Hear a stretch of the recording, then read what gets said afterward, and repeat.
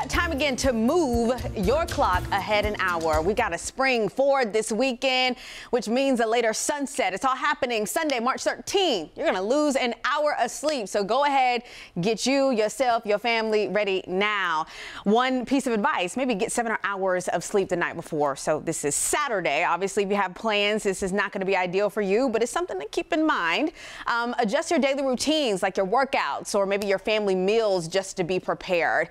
Ben and Sarah, I know we've been talking about this all morning long, and some people are here for it, some people are not. But get this, come November, you got until now to November, because we fall back in November, so you just have to get ready at this point and just be okay. At this point, I start mentally preparing myself for that like random Tuesday in December when the sun sets at 4:30 in the afternoon. But it makes it easier to go to bed on this shift. But you take your nap and you like to stay up later and enjoy that sunlight. That's so right. Try not to take a nap, Ben. Yeah, exactly. I'm with you, Ruby. And then we talk about it and see how it happens. Hey. So you can be the test experiment. I've been doing this shift for 10 years now. A nap has served me well. Yeah, old habits die hard. Totally. I like the later sunset. That's my favorite thing about that.